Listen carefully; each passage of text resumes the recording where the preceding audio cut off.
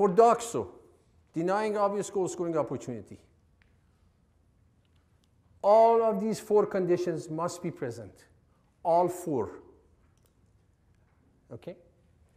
Control of the ball or likelihood of controlling the ball. Okay? Control of the ball means the ball is right at my feet and I'm going with it. What is the likelihood of control of the ball? A ball that is rolling on the ground with a nice pace and I'm moving toward it, and if I'm not fouled, guess what? I am arriving to that ball and I have it. It's mine. Good? As opposed to a ball that's maybe coming in the air with a bounce and we're not sure. Likelihood, yes, no. And the key word here, if you are not sure 100%, you go which way? Go down. Go down. So each one of these that we're talking about, 100% sure. Defender's number and location. Okay? Where is the defender? How many? And where is the location? So always be talking about last one. Other defenders, yes or no? Distance to goal. Okay? This is again is with the feeling for you. The closer to the penalty area, the more closer you are. The further away, you start maybe going into the gray zone. And finally, direction of play. Direction of play, are we going in this funnel, in the funnel toward the goal, or we're moving away from the goal? So take a look.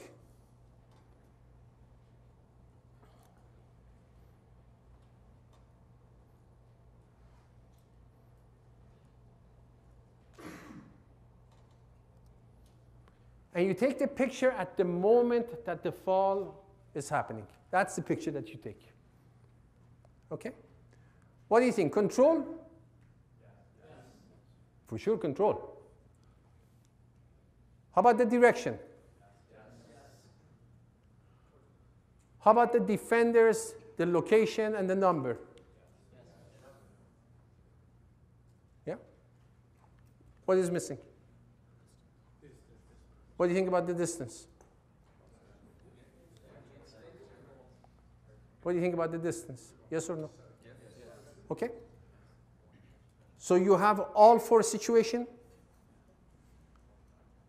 What is your decision on this one? Red card. Easy one. Okay. You think this player is going to get here? Is that what you think this player is going to get here? She's already on the ground. If she wasn't taken down,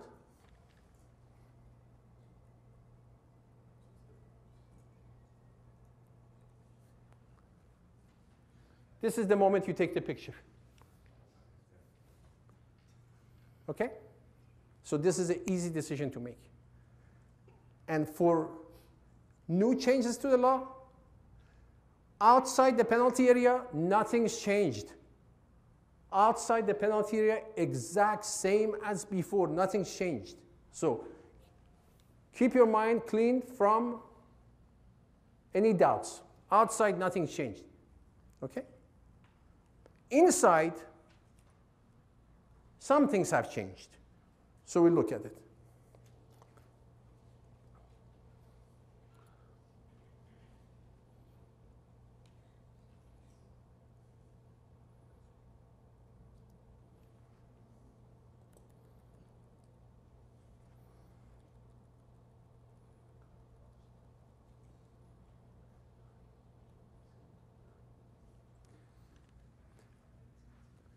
So the pass is being made here.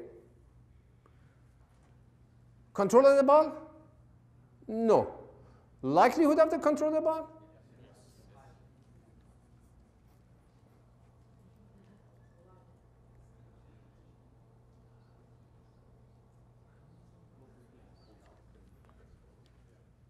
Distance of him to this ball, where the goalkeeper is, and also the pace of the ball also. You have to look at the pace of the ball. If the ball is played very heavily, okay, a heavy shot, a heavy ball with a lot of force, and it's going to go here to the goalkeeper immediately, what do you say?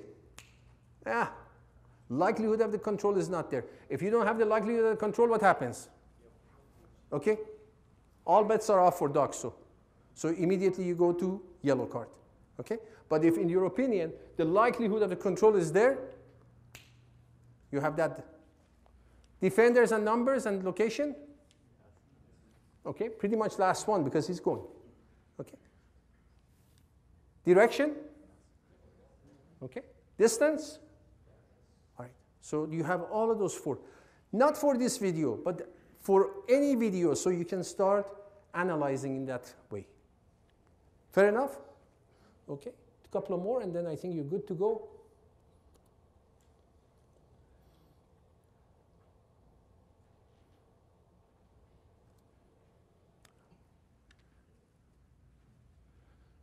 DOGSO or no DOGSO? What is missing here? Exactly. Number of defenders, location of defenders. Here, this player, this defender has a chance to come in to play the ball. And we said, if you're not 100% sure, you do what? You go down one.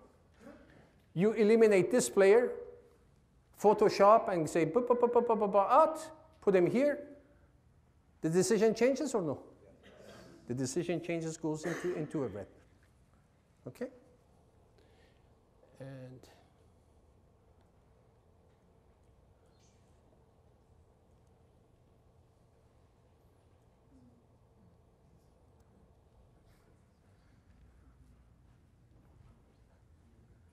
DOGSO or no DOGSO? Okay? So now let's go to the new changes in the law. Okay? New changes in the law. We said outside the penalty area, nothing's changed. Inside the penalty area, what I want you to do is first and foremost think yellow card. You have all four conditions for DOGSO, right? You have all four conditions for DOGSO. The distance, the direction, number of defenders, control of the ball. My advice to you is immediately think yellow, yellow, yellow, yellow. Okay? So that's your first instinct, yellow. Okay? And as you coming with the yellow, you say, was it a pull, push, or a hold? Was it a pull, push, or a hold? Okay? And if it's a pull, push, or a hold, guess what? Nothing's changed. Okay? From before. So pull, push, hold. You're thinking yellow. Decision is yellow, yellow, yellow, yellow. But wait a minute. Wait a minute. What is that? Okay? That's a hold. Okay? Sorry, I was thinking yellow, but I see the hold, so I have to change my color. Boom.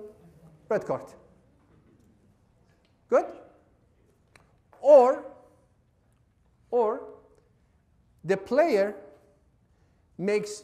goes for a tackle, goes to trip the player, okay, and has no chance to play the ball. Basically, no attempt to play the ball. So what are we talking about? If it looks like that I'm trying to play the ball, even a resemblance of playing the ball, I'm going into a challenge. What color do we want? Yellow. Remember the spirit of the game. Why was this put into place? Triple punishment. Triple punishment. Coaches don't want it. Players don't want it. So any attempt that looks like I'm playing the ball or I'm going for the ball, go yellow and you'll be okay. Which ones you want red? The ones that the player has absolutely no chance of playing the ball. Okay? So Michael, come on up. So Michael is with the ball at his feet, going to goal, okay? And the ball is not that far, it is. I can't, okay? And the ball is over here. And as he's trying to go, what do? I trip him, bring him down. I don't have a chance to play that ball. I'm making no attempt. My only goal is to bring him down. And when we're talking about this in more complex, I will show you situations like that. Thank you. Fair enough? So there you go yellow. Sorry, you go red. Okay? What else? I was just wondering, has there been like a lot of debate and pushback on the attempt to play the ball referees, players, and coaches and things like that? Not really. For us, if it's not 100% clear, 100% clear that the player, it's a last ditch, I mean, there's nothing else. Either you go or the ball go, okay? That type of thing, you go red. If one iota of maybe yes, maybe no, guess what? Yellow. The game will buy it, the players will buy it, the coaches will buy it, there's no problem. Much easier to defend that yellow than if you go red and it's not. Make sense? Okay. What else hasn't changed? Serious, if it was a serious foul play type of a tackle, okay, red card anywhere else in the field, there, same, red. Handball, anything changed? Nothing's changed with the handball. So really the only 2 or 3 things that you have to look at is, I'm thinking yellow, I'm thinking yellow, I'm thinking yellow. With the handballs, nothing changed, so that's a red card. With serious foul play tackles, you know, blah, blah, blah, blah. Anything that would have been red before, nothing changed, okay? If it's a pull, push, hold, I go from a yellow to red. And again, a player who has no chance to play the ball. Is it clear? Is it good guidelines for you to carry with you? Okay, so my job is to make your job easier. And be consistent, so across the board, whether we do games in, I don't know, Alaska, Arizona, or Texas, or, you know, exact same way, exact same way. And one of the benefits we have, in all the tournaments of FIFA, we go to the teams before the tournament, and we have a team arrival meeting with videos, just like this. And we show it, and say, you do this, this one's a red card. And I tell the players, I'm here today to, not to teach you laws of the game, no, no, no.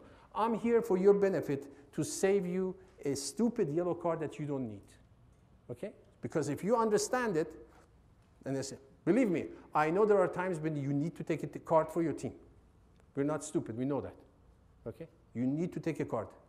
I'm here to help you eliminate a stupid yellow card.